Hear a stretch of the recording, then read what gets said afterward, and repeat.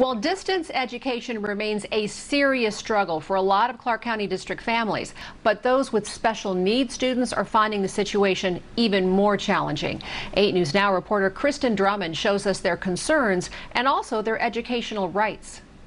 Like you turn it in, but there's no attachment. She's already struggling, and it's already only the 3rd day. Renee Parker worries about her daughter Victoria, an 8th grade student with an individualized education program, or IEP. It was verified that she has to be able to see it, hear it, and then actually have somebody there to show her how to do it. An issue during full-time distance education at home. There's a lot of stuff that I cannot help her with right now. I'm afraid that she's just going to fall between the cracks. A concern for other parents with special needs children, but one single mother decided to quit her job recently and stay home. When it became a choice of taking care of my kid or going to work, I chose my son. The Clark County School District reopening plan addresses students with disabilities. The website offers a broad overview of their plan of support. I talked to my daughter's caseworker, but she can only do so much. The Legal Aid Center of Southern Nevada says the pandemic should not change the quality of children's education.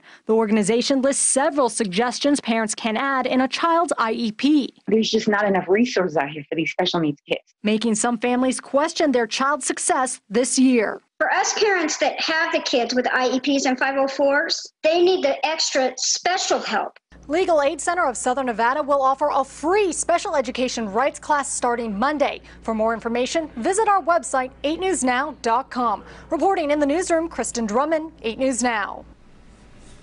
Now, Kristen also tells us that virtual class is going to cover a variety of topics, including how to get your child qualified for special ed services.